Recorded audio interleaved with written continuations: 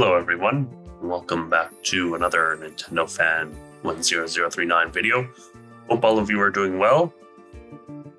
Today's video, we will be talking about the upcoming Nintendo Direct, and a few weeks ago, Nintendo had an announcement over on Twitter, and I will also be talking briefly about that as well, and what it may mean for the future of Nintendo and all of that good stuff. So I think I'm going to start with they had a brief investors meeting, a briefing with investors, and they've had forecasted sales for the current Nintendo Switch hardware. And let me see if I can pull that up fairly quickly. Right, here we are. The Consolidated Financial Forecast is what it's called. The net sales for the fiscal year of 2024, which just ended, the net sales were 1,671.8 billion yen. But the important stuff that we want to look at here is the hardware as well as the software. So for the fiscal year that ended, Nintendo sold 15.7 million units of the Nintendo Switch hardware. Now that hardware includes things like the Nintendo Switch OLED, the regular Nintendo Switch, as well as the Nintendo Switch Lite models. The software sold had 199.67 million units. So that's a lot of games that they sold within the fiscal year of 2024. Now, if you look at the column for fiscal year 2025, which is the upcoming forecast, you can see that the hardware is dropping to 13.5 million units, and the software is dropping to 165 million units. Now, these are very round numbers because, of course, these are a forecast. So that means these aren't going to be the exact numbers that Nintendo will sell throughout the fiscal year of 2025. This gives all of us a brief little insight into what it may mean for this year of the Nintendo Switch. So I'm thinking that Nintendo expects a few more Switches to sell, which makes sense. I know people are excited about the Switch 2 and a new generation of hardware coming up fairly soon. However, I think this means that we could either be seeing a price drop in the current Nintendo Switch, or a few major titles releasing within this fiscal year. And we just had the release of Paper Mario: The Thousand Year Door. People, like myself, really love that game. And a lot of younger people, may not have had the opportunity to try the original game when it first released on the Nintendo GameCube. Now, I expect there's going to be a few more games this year that will spark people to pick them up. I don't think any of these upcoming titles will be very major, with a caveat of one or two. And again, as in past years, Nintendo can always readjust the forecasted sales and move them up or down. So Nintendo made a tweet on Twitter. I refuse to call it X because I just refuse to call it X. Now, if I go back to their tweet, so their tweet says this: "This is Furukawa, president of Nintendo. We will make an announcement about the successor to Nintendo Switch within this fiscal year. It will have been over 9 years since we announced the existence of Nintendo Switch back in March 2015. we will be holding a Nintendo Direct this June regarding the Nintendo Switch software lineup for the latter half of 2024. But please be aware that there will be no mention of the Nintendo Switch successor during that presentation. Now, why would Nintendo do this? I have a few reasons why I think that they would announce the Direct as well as the Nintendo Switch 2 in that tweet that they did. One, it's to make sure that people keep their expectations in check for June's Direct. It's not going to be covering Nintendo Switch 2 console. It's not going to be covering Nintendo Switch 2 games. It's going to be solely focused around the Nintendo Switch 1 side of things. Now, this also builds up a little bit of hype for people, and I know that it's not as exciting as it would be if it was covering both Switch 1 and Switch 2 hardware and software. But I don't think Nintendo is quite ready to kind of drop the Switch 2 information quite yet. I mean, they want to make sure that Switch 1 still keeps selling well, and all the games that they're releasing throughout the rest of this year sell fairly well.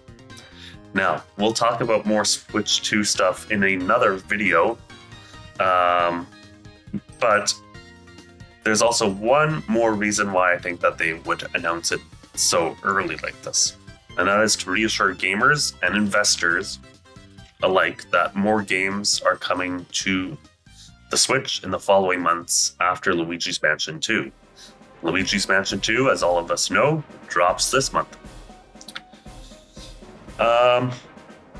So, moving on, I believe this will be the final Switch presentation, like the full Nintendo Direct. I think the September Direct, we all know that that's quite a common occurrence for Nintendo and their advertising. And I believe that will cover both Switch 1 and Switch 2 games. I believe that this Direct could continue to show that this Direct will show off only Switch 1 hardware. Excuse me. So in addition to the September Direct, I believe that they'll also show off some games throughout the year. And there may also be more Switch 1 games shown off throughout the rest of the year. But I think once they unveil the Switch 2 hardware, Switch 2 games will be more of an occurrence. And so for this June Direct, I don't expect a lot of new games or anything too hype-inducing, apart from one or two big titles. I think Nintendo's focus is really solely focused around the Nintendo Switch 2 side of things, and making sure that when the Switch 2 gets released, it has a really solid launch lineup. And I don't think they'll be putting too many resources into development for Switch 1. Now, that's not to say that cross-generation titles will not exist. I think that there will be a lot of Switch 1 and Switch 2 overlap. There's a few reasons why I think this, but I'll get into that more in the Switch 2 video. But I really don't think people should have their expectations too high for this June Direct. We've had a lot of great games released for the Switch 1 over its lifetime. 9 years of Switch 1 games, and we've had everything from The Legend of Zelda Tears of the Kingdom to Super Mario Odyssey to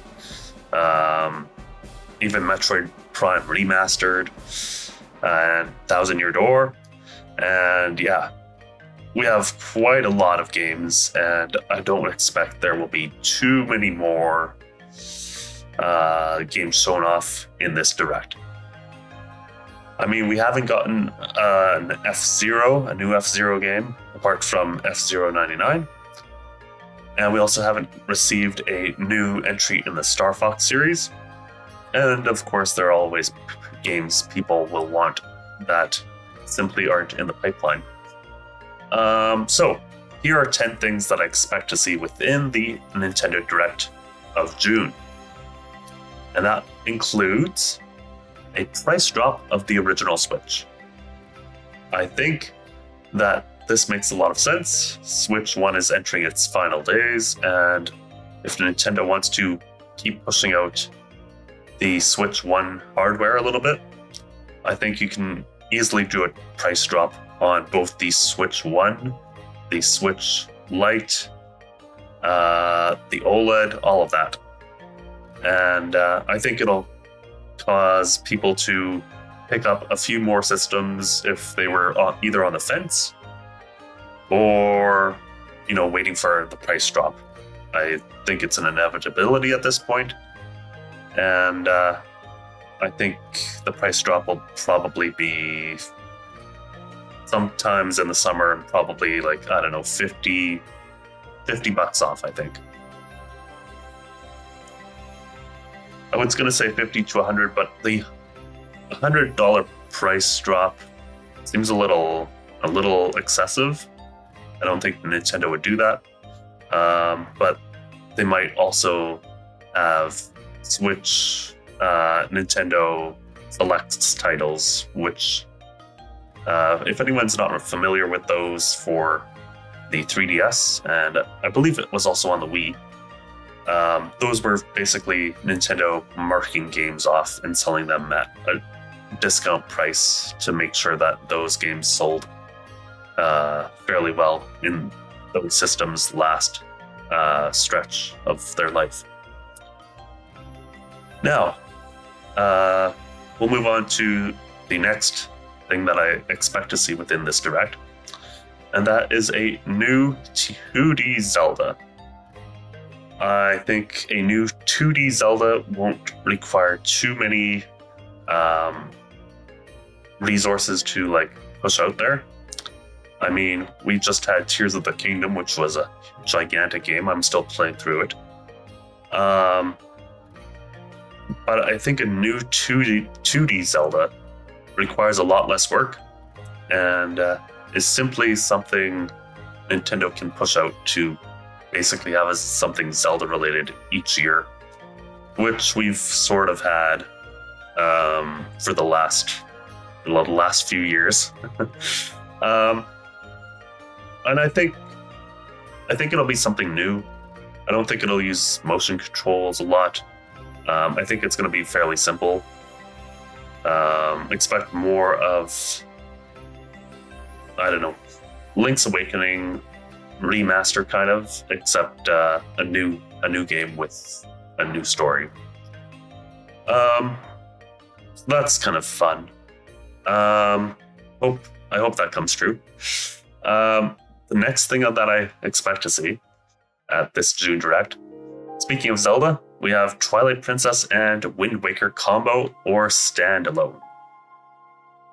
People have been wanting this for a long time, ever since both games released on the Wii U way back in the day. That must have been 10 years ago, 11 years ago. And I think Nintendo will either do a combo pack of both games or standalone, charge people 60 bucks per game, and that'll be that. I don't expect there to be too many new enhancements over what came over to the Wii U, but maybe some updated textures and maybe some updated lighting.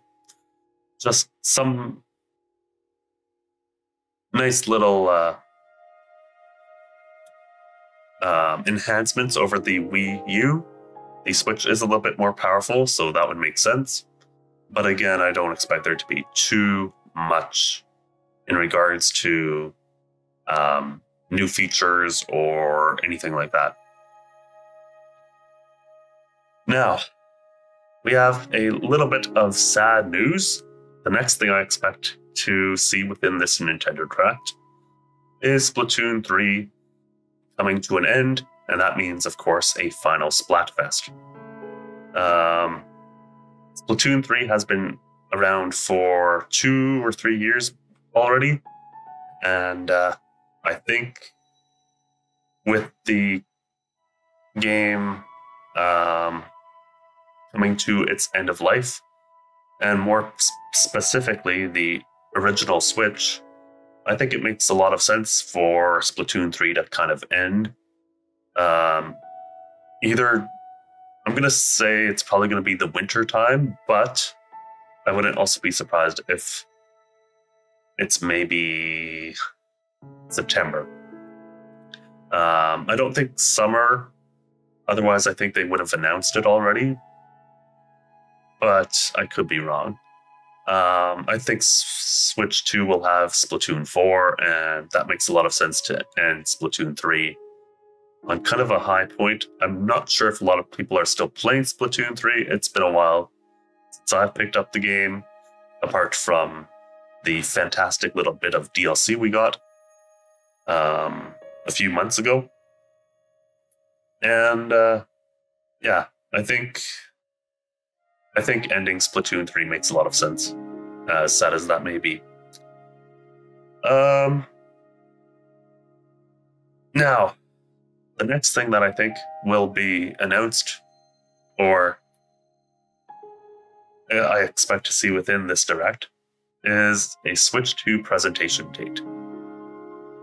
I think the Switch 2 video announcing what the hardware is, or something like that, nothing about the games really, but just the hardware side of things, I think that'll be announced within this Direct.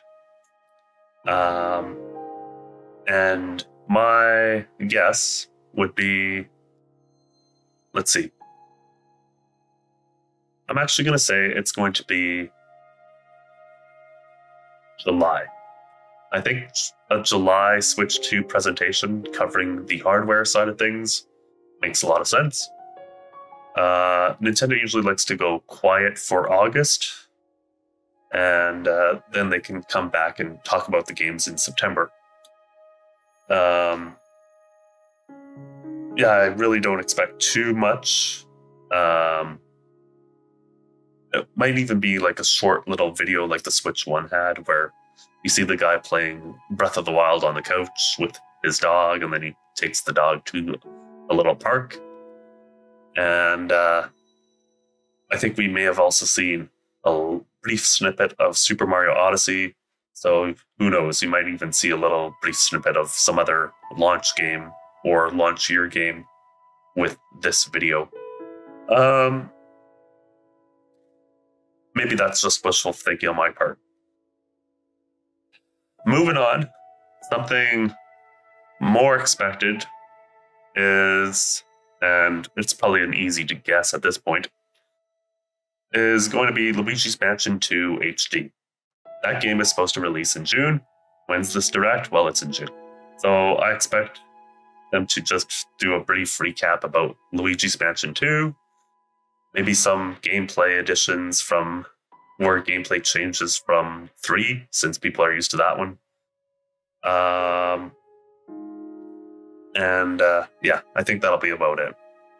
I really don't have too much more to say about Luigi's Mansion 2. I played the 3DS model, the 3DS version rather. And yeah, it's an okay game. It's my least favorite of all 3 in my opinion, but yeah. Okay, so another game that I expect to see within this Direct is Xenoblade Chronicles X. People have been clamoring for this game for a long time, and with Xenoblade 1, 2, 3, Torna Golden Country, I'm trying to remember all of the Xenoblade stuff. But there's been, almost every game has been on the Nintendo Switch side of things, and I don't think Xenoblade Chronicles X would be held over for Switch 2. I mean, they could do that, but I think it's more reasonable to suspect that they'll do Xenoblade Chronicles X on the Switch. And I think people will be happy. I don't know if they'll add anything. I really don't see them adding much. They could add a little post game or some additional content, but I don't think that's going to happen. I think just up-resing all the textures and making everything seamless and work flawlessly on the Switch. I think that's going to be their main thing that they're working on. And yeah, I think it's going to look great. I mean, Xenoblade games have always looked really good on Switch, so I don't expect that to change. Yeah. Now, we are coming up to the end of the Nintendo Direct. For Pokemon fans, I think Pokemon's going to have a little nugget in here, and that's briefly going to be Pokemon Legends A to Z. And I have no idea what this game's going to be. They haven't really shown us a lot of what this game could possibly be. A to Z, I assume it's going to be something having to do with Zygarde, the legendary Pokemon.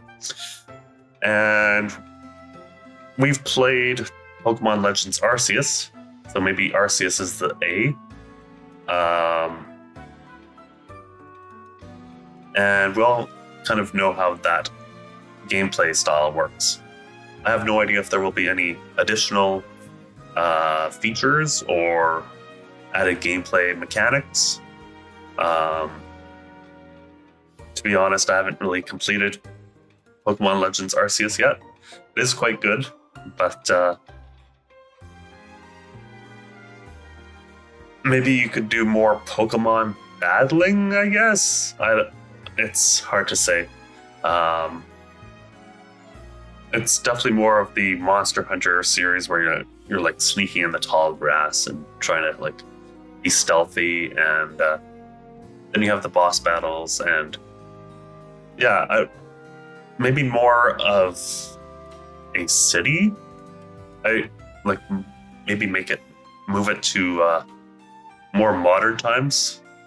Arceus kind of took place in like ancient times, and maybe this new one will be in like more modern times, or even like post-apocalyptic or something. I don't know. We have 2 games left that I expect to see. The next one is a new Kirby 2D game, new 2D Kirby. And again, like 2D Zelda, I don't think these will take too many resources away from developing cool and awe-inspiring Switch 2 games. And 2D games are theoretically more easily developed than 3D games. And while I do expect Kirby to have a 3D game in the future again, just like Kirby and the Forgotten Land, I don't think that there will be another 3D Kirby game on Switch 1. I just don't think that makes sense. And with the new hardware coming up fairly soon, I just think it makes more sense to hold that game back and simply do a 2D Kirby game to entertain us gamers in the meantime. Maybe we'll see some new copy abilities, maybe not. I don't know what they could possibly do with a Kirby 2D game, but yeah. maybe they'll actually do the Rainbow Curse, like people have been rumoring about. And the last game that I expect to see within this Nintendo Direct is Metroid Prime 4. Now, this is the big one. I expect a lot of people will lose their minds, myself included. I am a big Metroid fan, as all of you know. And I've been playing through Metroid Prime Remastered a little bit. And it's very good. It's basically just the original game, but with enhanced visuals. And it looks fantastic, I gotta say. But we could either see Metroid Prime 4 here or Metroid Prime 2 and 3. I could see both options being viable. But I think Metroid Prime 4 makes more sense, even though people may not have the entire Metroid Prime saga available to them on the Switch.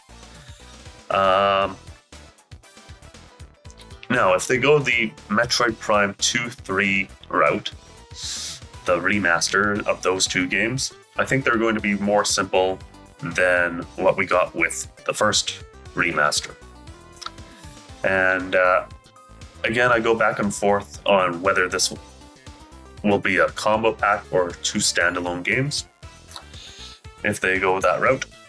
But as for Metroid Prime 4, we have not seen a lot of it, and I expect it to now be a Switch 2, Switch 1 cross-gen game. And I think it'll look maybe even better than Metroid Prime Remaster. They've been working on this game for a very long time. And I think we might see some bosses. I don't think we'll see too much of like what exactly the game has in store. I think they want to save that for a future Nintendo Direct. However, this game has dropped off of a lot of people's radars, and I expect another teaser trailer to be in order for Metroid Prime 4, and then they can do a full unveiling of the game at September's Direct, because it'll be both a Switch 1 and a Switch 2 game. And I know I'm looking forward to playing Metroid Prime 4. I still have to beat Metroid Prime 3 on stream. But as soon as Metroid Prime 4 gets announced, I will be focusing on that. And that is basically my video covering everything to do with the Nintendo Direct for June. And all my predictions and some other stuff that I wanted to briefly discuss within this video. And so yeah, hope you guys enjoyed. And if you liked it, hit the like button. If you loved it, hit the subscribe button. We are continuing Paper Mario streams next week, so hope all of you will tune in for that. We are doing the Great Boggly Woods and the Boggly Tree and all that good stuff in next stream, so it'll be a lot of fun. And hope all of you have a fantastic day. Please take care of yourselves, and I shall see you within the next one. Bye for now.